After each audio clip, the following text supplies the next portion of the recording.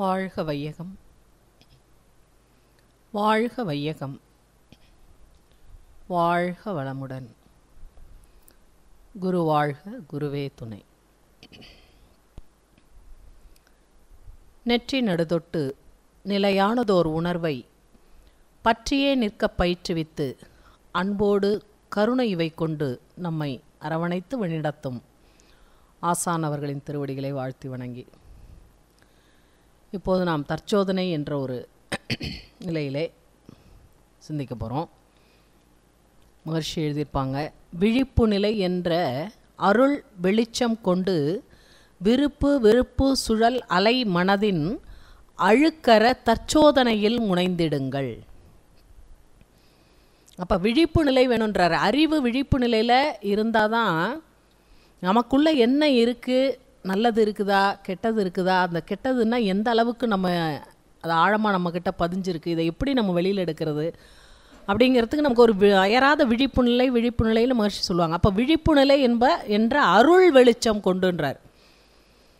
அந்த வெளிச்சம்ங்கிறது தான் திருமூலர் அழகாக சொல்லுவார் பாருங்க. விளக்கினை ஏற்றி வெளியை அறிமின் விளக்கின் முன்னே வேதனை மாளும், விளக்கினை விளக்கும் விளக்கமுடையோர்கள் விளக்கினில் விளங்கும் விளக்காவதாமே அப்படின்வார். அதாவது இந்த வெளிச்சம் அப்படிங்கிறது ஒரு விளக்கை ஏற்றி வைக்கிறோம். அந்த விளக்கை ஏற்றி இப்போ இந்த ஹால் ஒரு இருட்டாக இருக்குது, ஒரு விளக்கை ஏற்றி வச்சோம் அப்படின்னு சொன்னால் அந்த சுடர் அதிலிருந்து வரக்கூடிய அந்த ஒளி அது ரெண்டு வேலை செய்யுது. ஒன்று அங்கே இருக்கக்கூடிய இருளை அகற்றுகிறது, இன்னொன்று அங்கே என்ன இருக்கின்றது என்பதை புலப்படச் செய்கிறது. அதைத்தான் திருமூலர் எழுதுவார். விளக்கினை ஏற்றி வெளியை அறிமின் விளக்கின் முன்னே வேதனை மாளும். அந்த வேதனை என்பது நம்மிடம் இருக்கக்கூடிய அறியாமை, துன்பங்கள், இருள். அப்போ இருள் அகல வேண்டும் என்றால் அங்கே அருள் என்ற வெளிச்சம் வேண்டும். அதுதான் மகிழ்ச்சி எழுதுகிறார். அப்போ விளக்கினை விளக்கும் விளக்கமுடையோர்கள். இப்போ நம்ம என்ன சொன்னாங்க, நம்முடைய ஜீவகாந்த களத்தில் மகர்ஷியை அப்படியே நம்ம நினைக்கிறோம், அவருடைய முழு உருவத்தையும் அப்படியே நினைக்கிறோம். மெல்ல மெல்ல அவரை அப்படியே நம்முடைய ஜீவகாந்த களத்தில் கலக்க விடுறோம். அப்போ அவருடைய தன்மையெல்லாம் நம்முடைய தன்மையாக மாதிரி நம்மிடம் இருக்கக்கூடிய வேண்டாததெல்லாம் நம்மளை விட்டு வெளியில் போகிறதா நம்ம அப்படியே பாவனை பண்ணணும்னு தான் நம்ம இன்றைக்கி பண்ணிகிட்ருக்கோம். காலையிலையும் பண்ணோம், இப்போயும் அதை தான் பண்ண போகிறோம். அப்போ திருமூலர் என்ன அழகாக சொல்கிறார் பாருங்க. விளக்கினை விளக்கும் விளக்கமுடையோர்கள் விளக்கினை விளக்கும் விளக்காவர் தாமே. அந்த தீபத்தோட ஒளி எப்படி இருக்குதோ அது மாதிரி அந்த அறியாமையை போக்கக்கூடிய ஞானிகளும் அந்த தீபத்தோட சுடர் மாதிரி ஆயிடுவாங்க. இப்போ நமக்குள்ள மகர்ஷியை உள்வாங்கும் பொழுது அங்கே இருக்கக்கூடிய அறியாமை விலகும், அல்லவை அனைத்தும் விலகும். அப்படி விலகும் பொழுது அங்கே நம்மிடம் இருக்கக்கூடிய தெய்வீக தன்மையாக யார் இருக்கிறான்னா மகர்ஷியே தான் இருப்பார். அப்போ அவருடைய தன்மை நம்முடைய தன்மையாக மாற்றிக்கொள்ளக்கூடிய ஒரு நிலை. அதனால தான் மகர்ஷி சொல்கிறாங்க, விழிப்பு நிலை என்ற அருள் வெளிச்சம் கொண்டு விருப்பு வெறுப்பு சுழல் அலை மனதின் அழுக்கற. எதனால் மனசுக்கு அழுக்கு வருதுன்னா, இன்ப துன்ப உணர்வுலையே மனம் சிக்கிக்கிட்டே இருக்குது. ஒன்று இன்பம், இன்பத்தை விட்டால் துன்பம், துன்பத்தை விட்டால் இன்பம், இப்படி மாற்றி மாற்றி மாற்றி வந்துகிட்டே இருக்குது. இது ஒரு ரொட்டேஷனாக நடந்துகிட்டே இருக்குது. நம்ம விரும்பினாலும் விரும்பலைனாலும் கண்ணு பார்த்துச்சுன்னா அதில் என்ன பண்ணுதுங்க, நல்லதையும் பார்க்குது கெட்டதையும் பார்க்குது. அது அப்படியே ஆட்டோமேட்டிக்காக போய் பதியுது. காதில் நல்லதும் விழுது கெட்டதும் விழுது, அது போட்டில் அது போய் உள்ளே பதிஞ்சிக்கிட்டே இருக்குது. அதான் நான் இன்றைக்கி சொன்னேன், முனிசிபாலிட்டி குப்பை தொட்டி மாதிரி இருக்குதுன்னு ஒரு ஞானி சொன்னார். மனசு எப்படி இருக்குன்னா முனிசிபாலிட்டி குப்பை தொட்டி மாதிரி இருக்குது அப்படின்னா உண்மை அதுதான். இந்த புலன்களும் அதனால தான் ரமணர் அழுவார் அருணாச்சலேஸ்வரரை பார்த்து, ஐம்பெரும் கல்வர் அஞ்சகமே புகும்பொழுது அகத்திலே நீ இலையோ அருணாச்சலேஸ்வரா அப்படின்னு கேட்குறாரு. இந்த 5 திருட்டு பையனை அப்பப்போ திருடிட்டு போயிடுறானே, அப்போல்லாம் நீ எனக்குள்ளே இல்லாமல் எங்கேயா போகிற நீனு, என்ன இப்படி அம்போன்னு விட்டுட்டு. தாய்மான சுவாமிகள் கெட்டேன்னு கத்துறாருல, அந்த மாதிரி இவரும் அப்படி தான் பேசிகிட்டு இருக்கிறாங்க. எல்லாம் இறைவன்கிட்ட தான் பேசுகிறாங்க. அப்போ நம்மிடம் இருக்கக்கூடிய அந்த கலங்கங்கள் அழுக்காக, இந்த விருப்பு வெறுப்பு இதிலேயே எண்ணங்கள் சுழன்று சுழன்று சுழன்று, அந்த விருப்பு என்பது நம்முடைய புலன்மயப்பட்ட நிலையில் விருப்பாக இருக்கே தவிர அது நமக்கு ஏற்றதான ஒன்றாக இருக்குன்னு சொல்ல முடியாது. இப்போது நமக்கு ஒரு டெய்லி வடை சாப்பிட்டா நல்லா இருக்குது அப்படின்னு நம்ம சாப்பிட்றோம். ஆனால் அந்த வடை டெய்லி சாப்பிட்டா உடம்புக்கு நல்லதான்னு பார்த்தா நல்லதில்லை. நமக்கு பிடிக்குதுங்கிறதுனால அதை நம்ம என்ன பண்ணுறோங்க, விரும்புகிறோம். ஒரு உதாரணத்துக்கு சொல்கிறேன். அப்போ அதுபோல் விருப்பு வெறுப்பு சுழல் அலை மனதின் அழுக்கற தற்சோதனையில் முனைந்திடுங்கள். அப்போ யார் நம்மளை தற்சோதனை பண்ணணும்னா நம்மளே தான் தற்சோதனை பண்ணணும். ஏன்னா எப்போதுமே மற்றவங்க நமக்கு சொன்னாங்கன்னு வச்சுங்க, நீங்கள் ரொம்ப ஆசைப்படுறீங்க, கொஞ்சம் ஆசையை குறைச்சிங்க அப்படின்னு சொன்னால் வந்துட்டாங்க இவங்க நமக்கு அட்வைஸ் பண்ணுறதுக்கு, இவங்க பெரிய ஒழுங்கா அப்படின்னு நம்ம என்ன பண்ணுவோன்னா அடுத்தவங்களை உடனே கேள்வி கேட்போம். நம்மளுடைய இயல்பு, மனிதனுடைய இயல்பே அதுதான். ஆனால் மற்றவங்க சொல்லாத அளவுக்கு தன்னுடைய வாழ்க்கையில் எல்லாவற்றையும் நெறிப்படுத்தி கொண்டவர்கள் தான் ஞானிகள். அப்போ அவங்க டைரெக்டாக போய் யாருக்கு எதுவும் சொல்கிறதில்ல, இந்த மாதிரி மறைமுகமாக தான் சொல்கிறாங்க.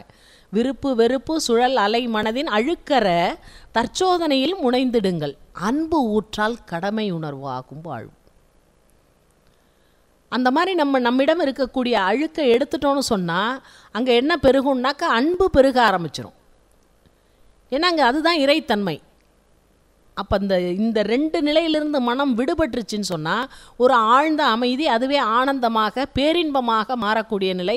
அப்போ இறைவனோடு கலக்கக்கூடிய நிலையில் நம்மளுடைய பண்பு என்னவா மாறுனா அன்பு ஊற்றால் கடமை உணர்வாகும் வாழ்வு. அந்த அன்பு ஊற்று பெருகிடுச்சுன்னா அடுத்து என்ன சொல்லிட்டார் பாருங்க, பழுத்து விடும் அந்த உயிர் பக்குவத்தால். அந்த உயிர் என்ன ஆகிடுங்க, பழுத்த நிலைக்கு வந்துடும். அதனால தான் பழுத்த நிலை வரும் வரையில் நீ நான் என்றோம், பதமடைந்தோம் ஒன்றானோம் பரமானந்தம் அப்படிங்கிறார். அப்போது பழுத்து விடும் உயிர் அந்த பக்குவத்தால் பரத்தோடு உயிர் ஒன்றும் துரியாதீத முழுத்தவமோ பிறப்பு இறப்பு சக்கரத்தை முறித்து விடும் மெய் விளங்கி முழுமையாவீர் அப்படின்னு மகிழ்ச்சி எழுதுகிறாங்க. அப்போ நம்ம தற்சோதனை பயிற்சி பண்ணும்போது ஒவ்வொரு நாளும் அந்த பயிற்சியை பண்ணும்போது அதை ஒரு கவனத்தோட பொறுப்போட ஒரு விழிப்பு நிலையோட குருவினுடைய தொடர்போடு நாம் செய்யும் பொழுது மட்டும்தான். இப்போ திடீர்னு இன்னுமே நான் ஆசைப்பட மாட்டேன் அப்படின்னு நம்ம மனசுக்குள்ளே சொல்லிடுறதுனால நமக்கு ஆசை உருவாகாமல் இருந்துராது. நான் இனிமேல் கோவப்பட மாட்டேன், அது மாதிரி நம்ம லட்சம் தடவை சொல்லிட்டோம். ஏதாவது போயிருக்குதான்னா ஒன்றும் போன மாதிரியே தெரியல. அப்போ இதெல்லாம் மேலோட்டமாக புறமனதுலேருந்து நம்ம சொல்கிற விஷயங்கள் எதுவுமே நம்மள்கிட்ட அது நடைமுறைக்கு செயலாகிறதுக்கு வாய்ப்பு கிடையாது.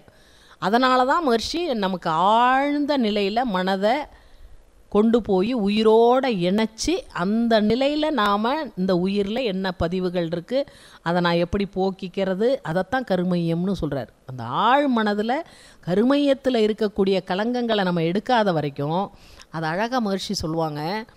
பிரம்மஞான பயிற்சியில் நீங்கள் எல்லாமே கேட்டிருப்பீங்க. அதாவது என்ன சொல்லுவார்னா, அது எப்படி அந்த கருமையத்தில் உள்ள கலங்கங்களை போக்குறது அப்படின்னா, ஒரு நீல கலர் இங்கு பாட்டில் இருக்குது, இங்கு தீர்ந்து போச்சு, ஆனால் அந்த பாட்டில் பார்த்திங்கன்னா அப்படியே ப்ளூவாகவே இருக்கும், உள்ளே இங்கு இல்லைன்னா கூட ப்ளூ கலரில் இருக்கும். அதை கொண்டு போய் ஒரு பைப்புக்கு கீழே காமிச்சோம் அப்படின்னா பைப்பை திறந்து விட்டால் ஃபஸ்ட்டு வர்ற தண்ணியெல்லாம் ப்ளூவாக தான் வரும். அந்த நீளமாக இருக்கக்கூடிய தன்மையெல்லாம் போகிறதுக்கு கொஞ்சம் நேரம் ஆகும். அது போனதுக்கப்புறம் பார்த்திங்கன்னா அங்கே உள்ளே வரக்கூடிய தண்ணி அப்படியே முழுமையாக பார்த்திங்கன்னா அப்படியே பியூராக இருக்கும். அதுபோல தான் இறைத்தன்மை அல்லது இறையாற்றல் நமக்குள்ளே வரும்பொழுது எப்படி அந்த கொஞ்ச நேரம் வரைக்கும் அந்த கொஞ்ச நாள் அப்போ தான் அந்த நேரத்தில் தான் நம்ம கொஞ்சம் தடுமாறிடுறோம். இந்த மாதிரி தவம் பண்ணும்போது இதெல்லாம் பண்ணும்போது கொஞ்சம் பிரச்சனையெல்லாம் வந்துச்சுன்னு வைங்க, அந்த நீல கலர்லாம் போகணும்ல, போனால் தானே வெள்ளை கலர் வரும். ஆனால் நமக்கு அதுக்குள்ளே ஐயோ இது என்னது ஒரே பிரச்சனையாக இருக்குது அப்படின்னு என்ன பண்ணிடுவாங்க, சில பேர் வராமல் விட்டுறாங்க மன்றத்துக்கு. அப்போ தான் நம்ம ரொம்ப உறுதியாக இருக்கணும், குருவை ரொம்ப உறுதியாக பிடிக்கணும், வலுவாக பிடிக்கணும். அப்போ தான் அவரை அப்படி பிடிச்சா மட்டும்தாங்க நிற்க முடியும், இல்லைன்னா நிற்க முடியாது. நான்லாம் அடிக்கடி நான் சொல்லுவேன், நான்லாம் சந்தித்த பிரச்சனைக்கு ஒரு 1000 தடவை பைத்தியம் பிடிச்சிருக்கணும் எனக்கெல்லாம். ஆனால் தெளிவாக உட்காந்து பேசிக்கிட்டு இருக்கோம் அப்படின்னாக்கா அதுக்கு யார் காரணம்னா மகர்ஷி தான் காரணம். லைஃப்பில் அதெல்லாம் வந்துக்கிட்டே தான் இருக்கும். அதை தாண்டி நம்ம எப்படி நம்மளை ஏன்னா எல்லாமே எதனால இருந்தால் காரணம் தெளிவாக தெரிஞ்சு போச்சு. லைஃப்பில் நடக்கிற எல்லா விஷயங்களுக்கும் எது காரணம்னா நம்ம தான் காரணம். மகர்ஷி சொல்கிறார்ல, தன் குற்றம் குறை கடமை தன்னுள்ளாழ்ந்து தன்னை திருத்தும் தகைமை வந்தால் ஏன் குற்றம் பிறர் மீது சுமத்தக்கூடும்,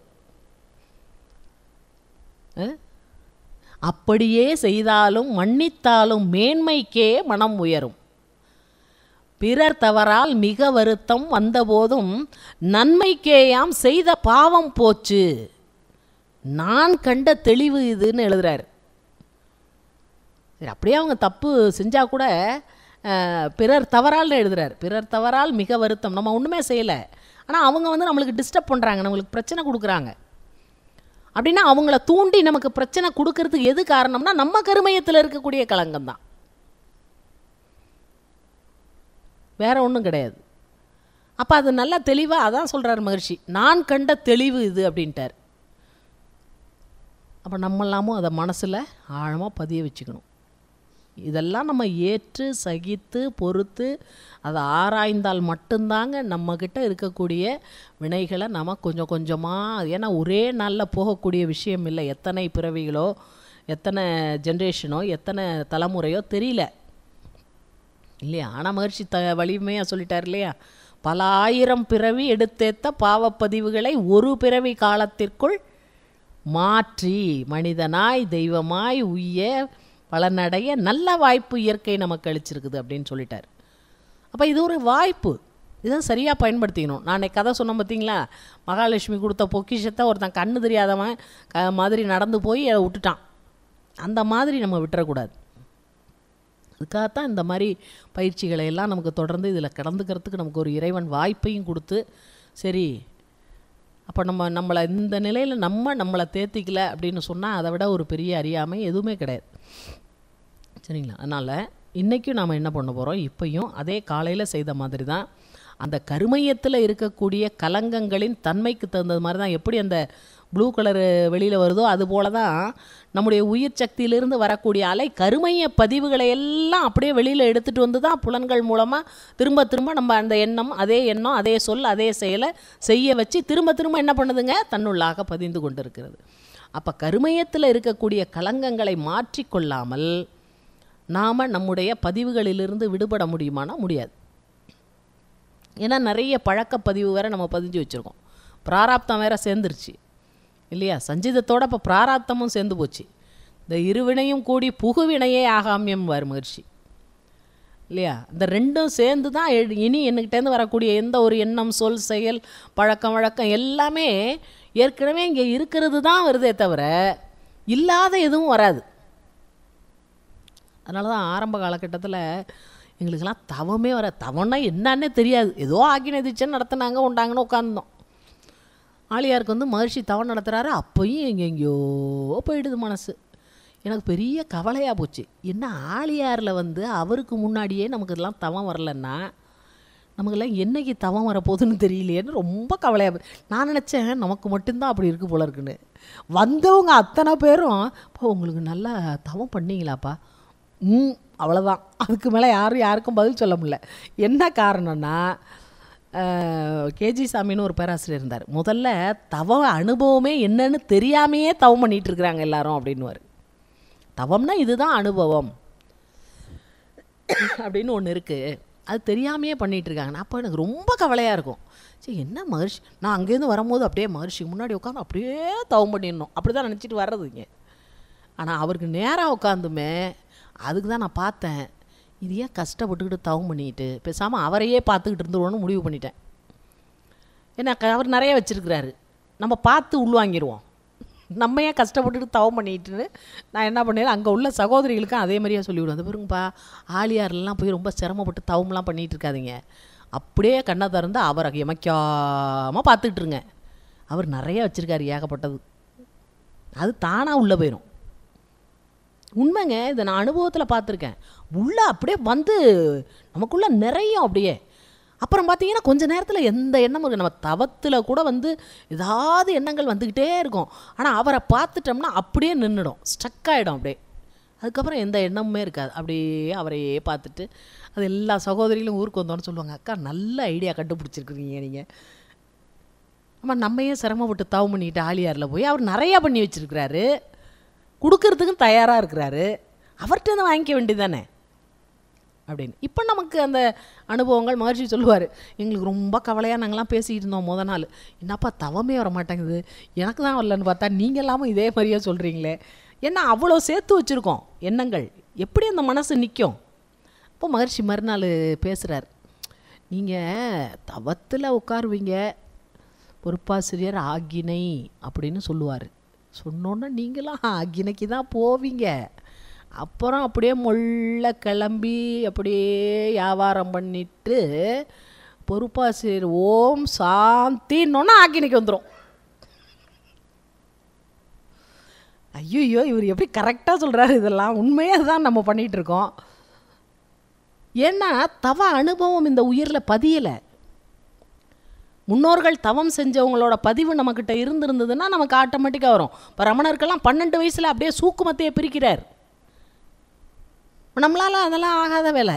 நம்மளுக்கு ஏதோ இந்த அளவுக்கு வந்தவன் நம்மளாம் நினச்சிக்கணும் இல்லையா? நம்முடைய மூதாதையர்கள் அந்த தவ அனுபவத்தை தன்னுடைய உயிரில் பதிஞ்சு வச்சுருந்துருந்தாங்கன்னா நமக்கு ஆட்டோமேட்டிக்காக அது நல்லா கரெக்டாக உட்காந்த அன்றைக்கே செட் ஆகும். ஆனால் ரொம்ப சிரமப்பட்டு, ஆனால் அந்த முயற்சியை மட்டும் நம்ம கைவிடக்கூடாது. அதான் மகர்ஷி சொல்லுவாங்க, தவம் வரலைன்னு விட்டுறாதீங்க, உங்களுடைய முயற்சியை நீங்கள் செஞ்சுட்டே இருங்க. தானாக அது நாளடைவில்.